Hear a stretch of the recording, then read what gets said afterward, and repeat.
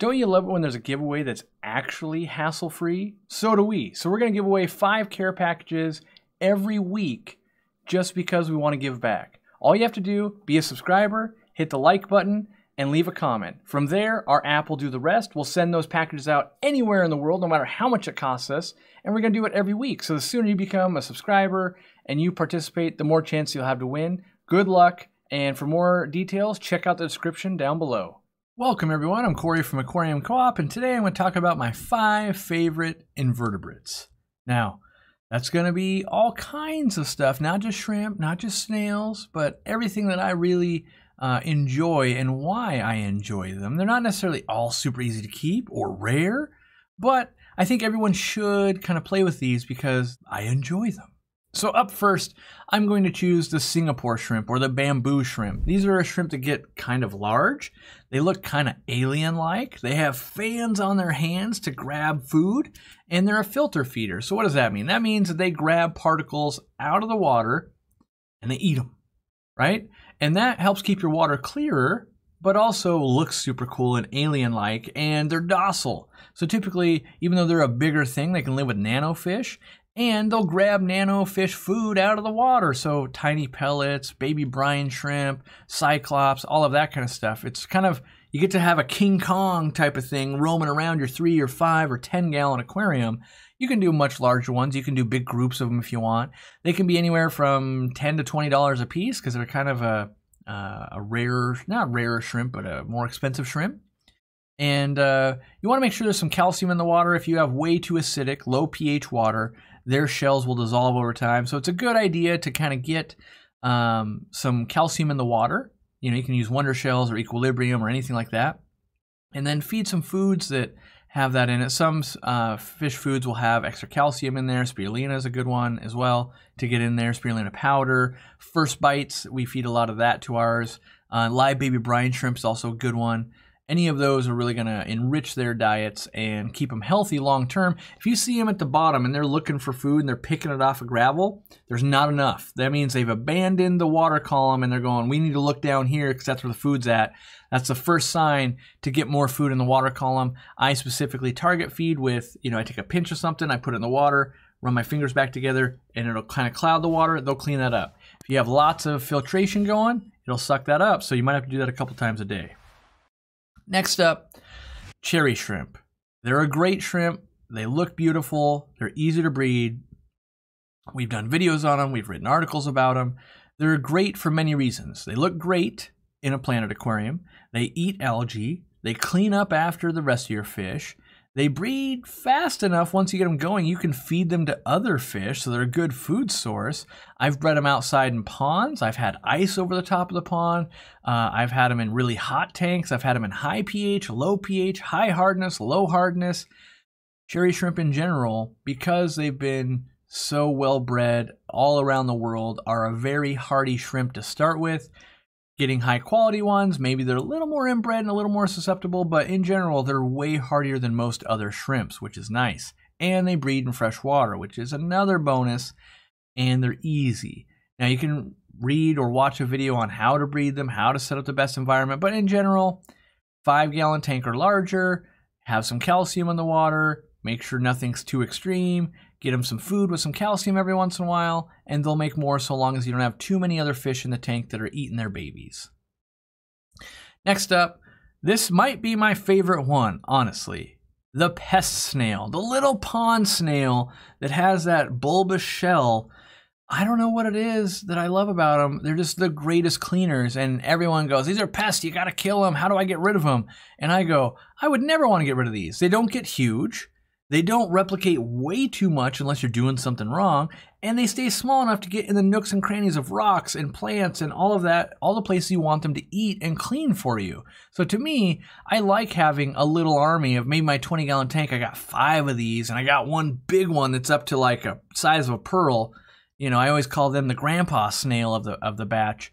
And they typically thrive in all pHs. They're not fussy about water parameters. That's why they're considered a pest. It's like, I can't get rid of these things. But if you see all the value in them, then you're going, wow, this is a great little animal to be keeping. Now, if you get an explosion in population, you got way too many, That's a sign there's way too much food. They can only populate to how much food. If there's not enough food, they starve out and they die, right? So if you went from I got 3 to 3,000, there was either a ton of fish poop laying around, a ton of rotting plants, a ton of algae, some food source was there. They are doing you a favor by eating that. They're now making more because there's so much food. But if they weren't eating that, you've got that algae problem. You've got way too much fish food or fish poop or whatever it is building up. To get rid of them, to lower the population, cut back on that. Maybe you got to fix your algae issue. Maybe you got to feed less. Maybe you got to gravel vac more. Over time, let's say you got 3,000 of them right now, cut it way back on all those things, clean up. Over the next 3 months, you're going to watch most of them die off, and populations will stabilize with all shrimp and snails. If you have enough population to sustain 100, that's how many you'll have. If you have enough to sustain 3,000, that's how many you'll have. So if you can't make more, know that it's a food issue. If you've made too many, know that it's a food issue, right? I love them. Embrace them. Use them to your advantage. And, if you do make too many, feed those pufferfish. Next up for me is the fiddler crab. These things are cool. The males get the big crab arm, and it looks like they're playing a fiddle. They move it back and forth. That's what the males do, right?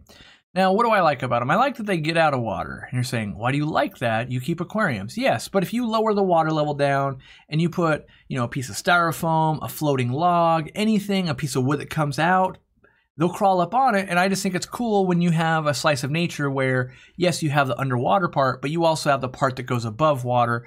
Looks super cool. Anyone that comes and sees your aquarium is like, is that a crab? That's a live crab. Wow, right? Now, on top of that, they are actually really, really good hair algae eaters. That's something a lot of people don't know. So you're going to go, oh, wow, they can cure all of this. Maybe I do want that half water, half land type of tank. You could build them a sandbar to come out on. You can get way down the rabbit hole on the fiddler crabs. They're pretty cheap and they're sold at pet stores. You can, chain pet stores, get them for a few bucks, right? The females, if you're trying to breed them, do your research and all that. I haven't bred them. But the females don't have that big claw, right? And they don't really play the fiddle as it would, but they're great. Get them some calcium in their diet. They're not too picky. Harder water they do like, not too low pH. We don't want the shells dissolving, but they are a great thing. The biggest thing, they crawl out of your tank. If you put them in a normal aquarium and there's any open top, they're going to crawl out. If you have the water up to the top and you got a lid, if they can't get out of water, they suffocate. They have to be able to get out of water and breathe air.